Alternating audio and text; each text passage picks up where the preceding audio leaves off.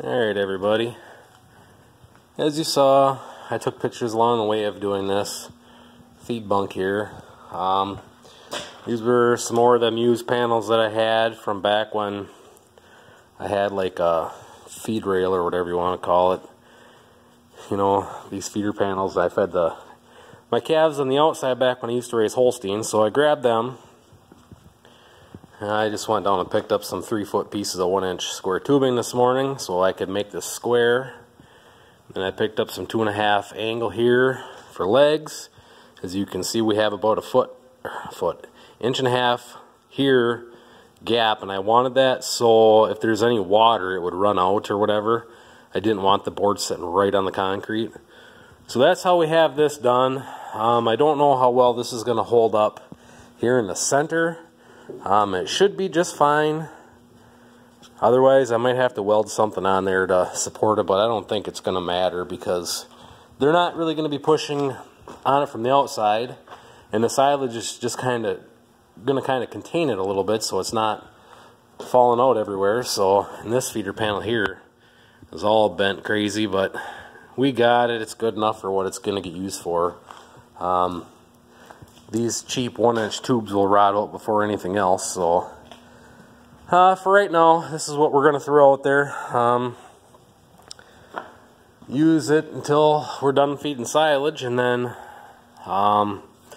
during the summer we'll use the big feeder. We'll put 2 round bales in there every time we have to, and then we'll just keep feeding grain separate. So this is kind of going to be the silage bunk feeder. So, like I say, it'll only get used for a little bit longer, and then it'll be done until this fall. But I wanted to build it so I have it for next winter because they have a lot of waste. You know, that other bale feeder out there just has the legs. It doesn't have anything on the bottom, so they're sorting through it, and feed's falling out, and then they're kicking it around, and it's just wasting it. So, this way, shouldn't really have that problem anymore. So hopefully the rest of my corn silage will last a little bit longer. So yeah, now I need to try and flip this thing over and make sure that all my welds are done. I can't remember if I welded those on the other side. I do not think I did, so I need to weld them and just double check all the welds and get the skid loader and get it out of here. So anyhow, there's a 3-foot wide by 12-foot long feed bunk. And hopefully with this they can reach the center. I know I mentioned before narrowing up my other feeder, but I don't want to do that because I want to be able to put 2-3 round bales in there at a time. So I'd still like to try and figure out a way to cover it, kind of to keep the rain off the hay, but we'll see what happens. So I just decided to use these panels and throw this together. You know, the panels were already here. I think I have $90 into the lumber and the rest of the steel to do it, so what the heck, might as well use it. It's just sitting out back rotting anyways, you know, the feeder panels were, so what the heck. But anyhow, that's what's going on. Alright everybody, so the bunk has been in there for about half an hour to an hour now. As you can see, there is no feed. There's literally no feed on the ground right there. Normally that's where they spill so much. Ain't that right, Princess? You gotta be the star of the show. That Princess, you gotta be the star of the show. You goofus. So that's what it looks like. So I kind of think that as the herd grows, I'm probably either gonna have to build a second one, or what I might do is build another one bigger, probably 24 feet long instead of 12 foot, and then make it out of 2x2 square tubing.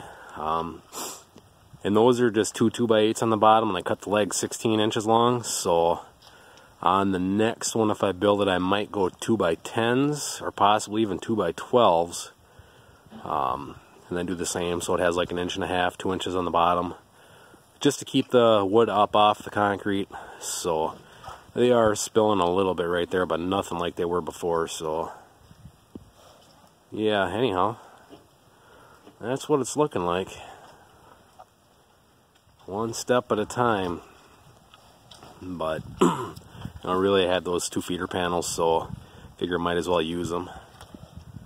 They can rot out here and break, and then we'll throw them away and we'll build a new one. New and improved, bigger and better.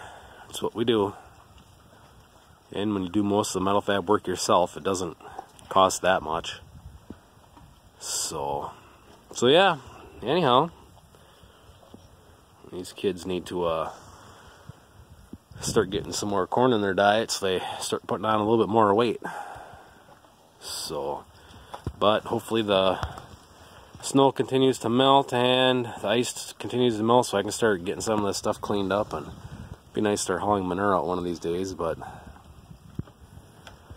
I guess it's not April yet, so we take what we get. So yeah, anyhow, so what it's looking like. There's a bunch of pork, or not pork chops, sirloin steaks and hamburgers and roast and all, you name it. Look at all that in there getting fat. They're right. Ain't that right, Goofus Rufus? Eh? Ain't that right, Goofus Rufus? You know, you got all that in there to eat, and you want to eat my hand. You know, it is what it is, isn't it?